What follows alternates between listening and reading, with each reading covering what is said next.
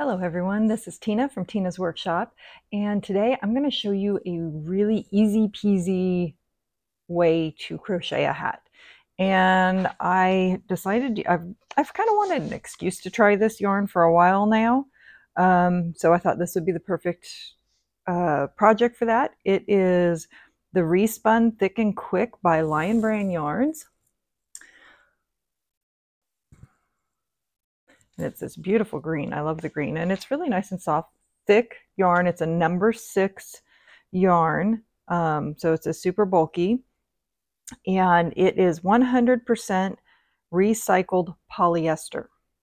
So don't know how they do it, but somehow, I don't know if they're using from other fabric and yarns or if it's coming from well, let's see, reduce, reuse. This yarn is made from recycled plastic, keeping bottles and other waste out of our oceans and landfills. So it's not being made from other fabrics. It's actually being made from other plastics and stuff. So it's kind of cool. Again, I still don't know exactly how they do it, but somehow they do. But it's a perfect project for this. And you do not need a pattern. I know that sounds really crazy. You do not need a pattern to do this. However, if you have a pattern, this is also a foolproof way to make that pattern work for you. So we've got this yarn. We're just going to go right with what it says on here for our hook size, which is an N. So we're going to use an N hook. And I'm going to put you down on the table and show you what the trick is to making this hat. Okay, so there is a website that I will link below that has these hat charts, and I'm unfolding these because I carry them in my project bags. So they are well used, and I actually have another one in another project that's been used even more than this one. But I've been using these charts for years, and when I printed this, which I'll show you the other one too, because the first one I did, it's very, very well used. The majority of the time when I'm making a hat, I'm either doing a newborn size or just the basic adult woman size. So I actually took and traced the information for just those on this piece of paper.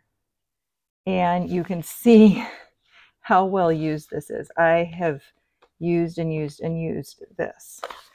But this is the full chart.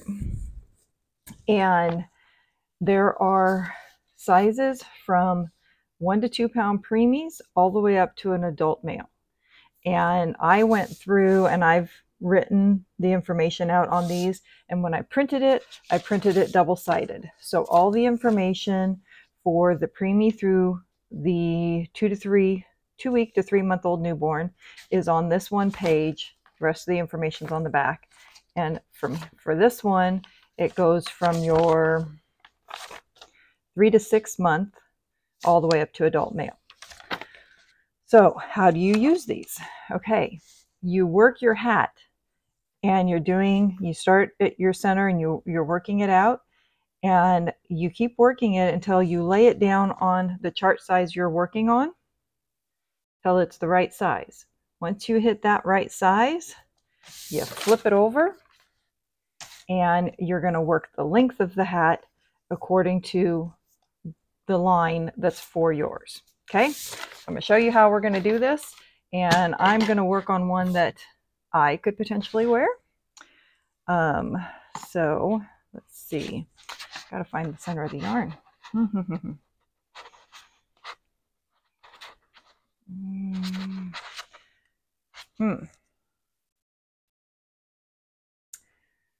Well, that might be a little bit tougher than normal. Okay, it's always tough, right? Pull from the center, they say. It's easy, they say. Okay, we're just gonna have to pull out a chunk, I guess. There's our yarn barf. Okay. Get this all out of our way so that we don't have a big knot. Fast forward time.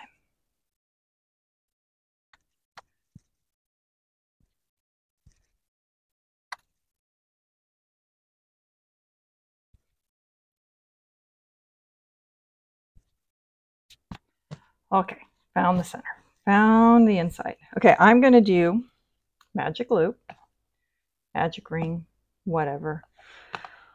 That's just the way I like to start. So start this however you want, but I'm going to start with that. And since we have a bulky yarn, I'm going to do a double crochet. So I'm chaining 2 to begin with, and we will work 12 double crochet into this ring.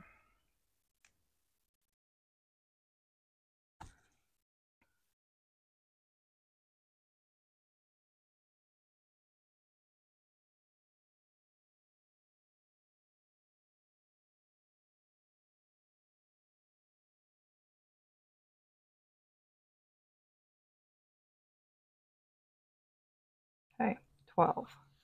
Cinch that down, and we're going to join. And I like to personally join in. Let's see, come on, focus there. I like to go right into that first stitch right there. Oop. And do my slip stitch. Since we're working double crochets, we won't actually need a stitch marker. So there's our first ring. Oop. Chain 2. Now we are going to do 2. We're going to work 2 double crochets into each stitch around and join at the beginning.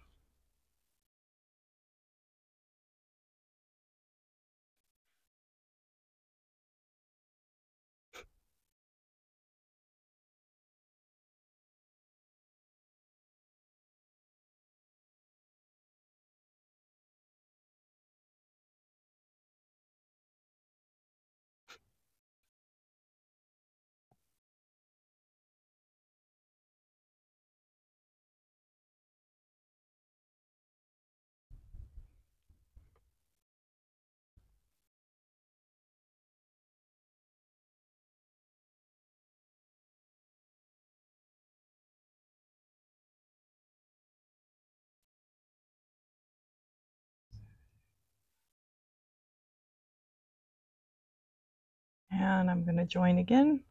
That top stitch right there, I find it leaves it nice and seamless. Okay, so there's our second round. Now, just for the heck of it, we're going to lay it over here and see that is already at our newborn size. So if we were doing a newborn hat, we would stop right there and we would start working our sides down. But we're not going to. We're going to go up to an adult size hat. So we still have a little way to go because we're going to, not this last line, but the line right before it, which is a 7.5-inch diameter. So we still got a little bit more ways to go. So we are going to chain 2, and we are going to work a 2-1 repeat. So we're going to do 2 double crochets in the first, 1 in the next, 2 in the next, 1 in the next, and we're going to continue that pattern all the way around till we meet back up at the beginning.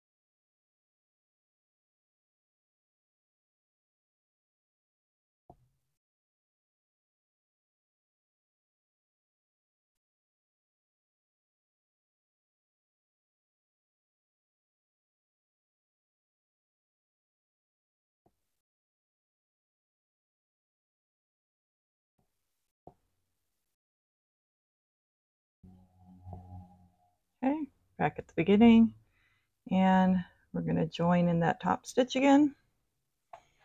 There's the end of round 3. Now let's see how we're doing. We are almost to that line. So we don't want it much bigger than that, but when we do that next row, we're going to be out further. So there's a couple things you could do right here. You could leave it right here, because if you kind of stretch this a little bit, you're going to get out to there. You could do a single crochet row, which is going to show you a smaller lip, or because we are almost there, you probably only need maybe 2 more increases. So what I think I'm going to do on this next row is I'm going to work 1 increase at the beginning of the row and 1 increase halfway through the row, which will give it just a little bit bigger as I'm going. And then I'm just going to keep working straight. So we're going to work our 2 double crochet. I'm going to do my second one right into the base of that, like I've been doing at the beginning. Then I'm going to work over to the halfway point, so you can see where I'm going to. I'm going to come right over here and do an increase there.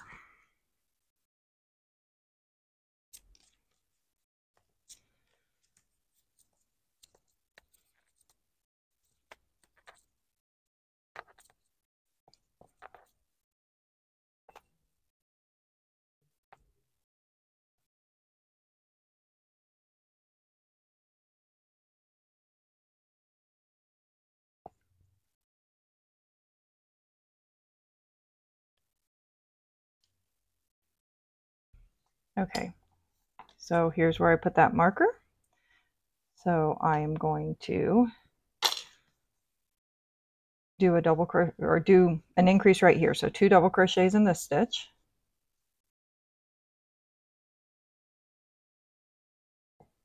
And then I'm going to keep working 1 double crochet the rest of the way around.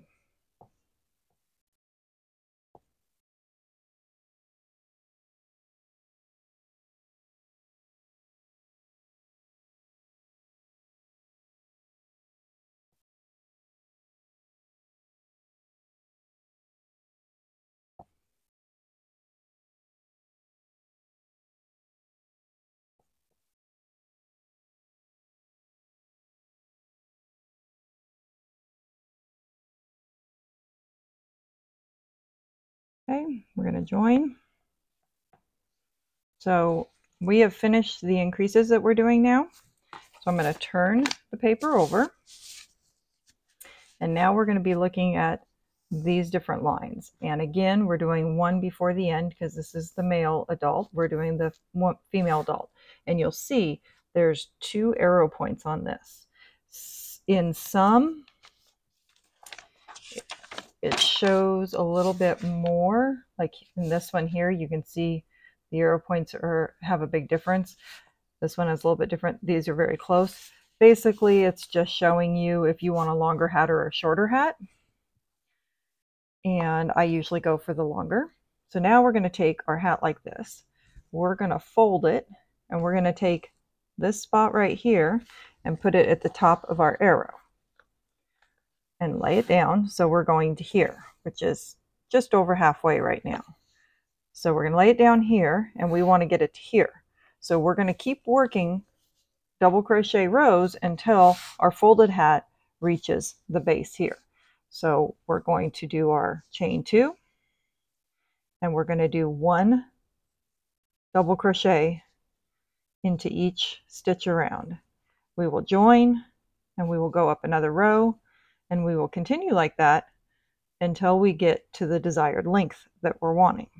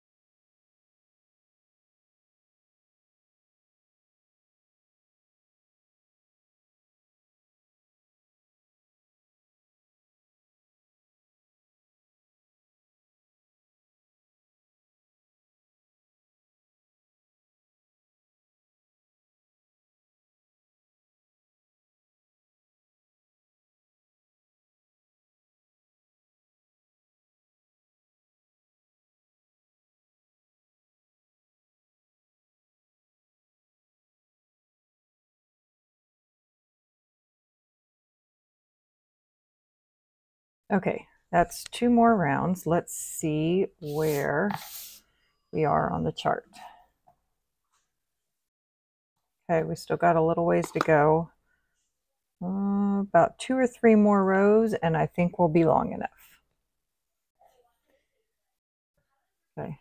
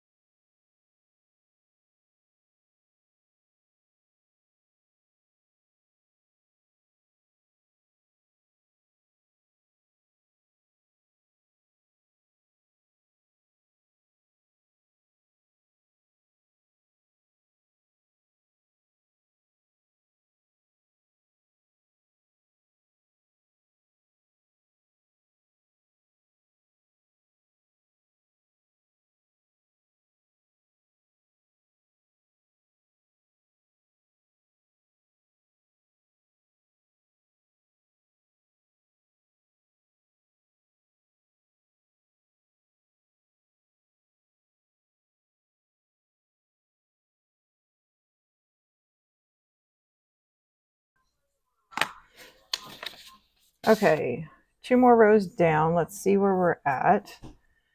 Yeah, I figured I'd do 1 more row, but you can see there's still enough space here. I'm going to do 1 more row, but you can see your hat shape.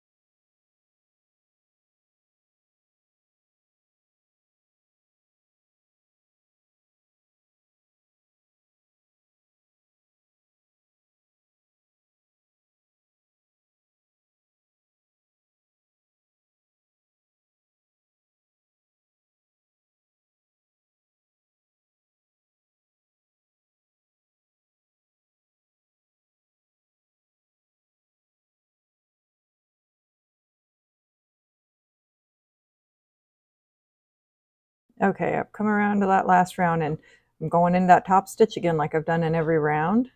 And you'll notice where I've been doing that, you do not see this line very well. I mean, it's there, but you don't see it as much. It really makes a nice smooth row. So let's see here. Now, we're going to lay it down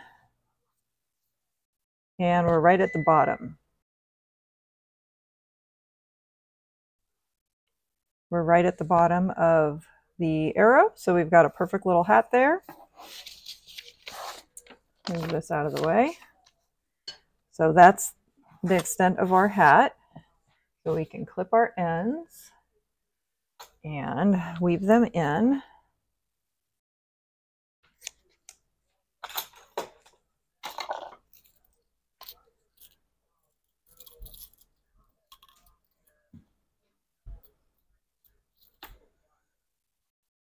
Okay, So now I take, and I do not pull that back through. I pull it out like this. So now normally that would, that leaves you this unfinished piece, but you can take that, put it on your yarn needle, and then we're going to go, this is the very next stitch right here. We're going to go into that one underneath the 2 bars. Then we're going to come back down and into that one. And that makes a nice smooth finish there so that the stitches look like they all go straight across. Then you can take and weave your yarn in normally like you would. I'll bring it down to this row and weave it in. And I like to go over and then back the way it came. I feel like that locks it in a little bit better. My own personal preference. I give it a little tug and clip off that end. And we're going to go to the center, weave it in.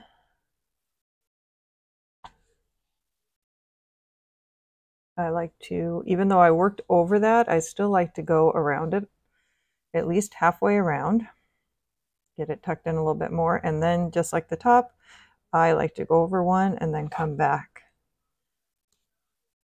And I feel like I've never had one come out, and I feel like they're secure that way.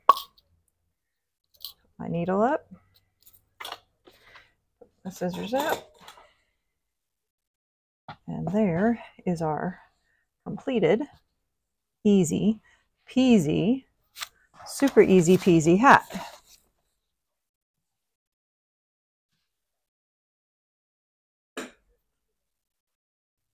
And that is our super easy peasy hat. That took me, my recording time, that took me about a half an hour to do that. Really, really easy. And those charts, I found those charts years ago. I am so thankful to the person who made those charts, and I will link that below. And I've used this with, you can use it with any yarn, any hook, any pattern, and it will help you make that better hat. So you can go completely free form and use, you find a yarn you really like, you don't have a pattern to go with it, you want to do your own thing, you just don't know how to do it. You can do it as long as you use these charts and follow that. But I've had many a times I've gotten a hat pattern I like, and I follow the pattern to the T, and it'll be super big or super small. But with this, you can double check that and just make sure everything's right. And it's pretty much foolproof for making your hats. And we still have this much of this yarn left. I mean, there is a lot of yarn in that. Let's see what it's got 223 yards. And that yarn barf I pulled out, I probably used about twice that amount, because I was probably about halfway through when I used that. So there's still quite a bit here. We could definitely make a scarf if we wanted to go along with this, or a cowl or something like that. There's plenty here. Or if you're making hats for your family or something like that, you could, I'd say a minimum of 3 hats, maybe 4 hats you could get out of this and have matching hats. And let's see, I've got thing up in my hair, but we'll see how it goes. There you go. There's the hat.